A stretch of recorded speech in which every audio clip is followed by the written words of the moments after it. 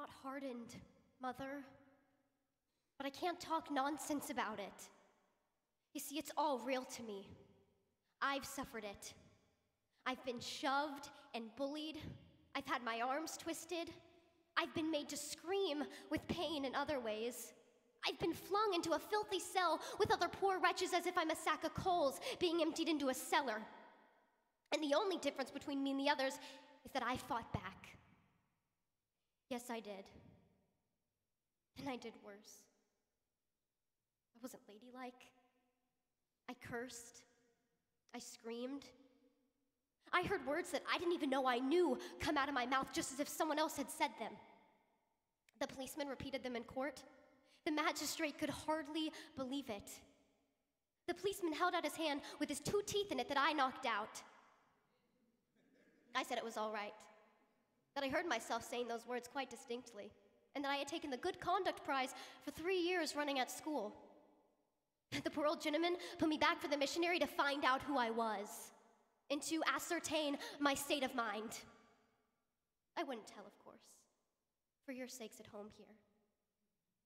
But I would not say I was sorry, or apologize to the policeman, or compensate him, or anything of that sort. I wasn't sorry.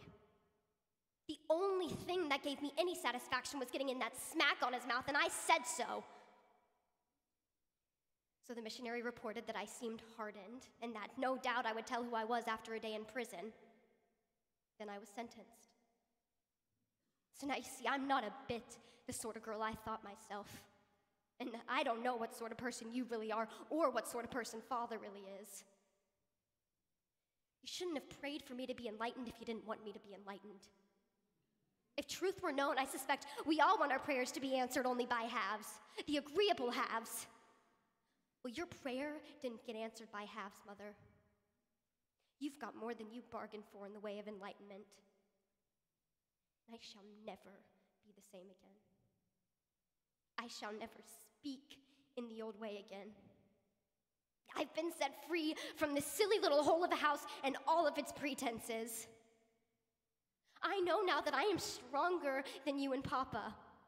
I may not have found that happiness that you say is within yourself, but I have found strength. For good or for evil, I am set free, and nothing that used to hold me can hold me now.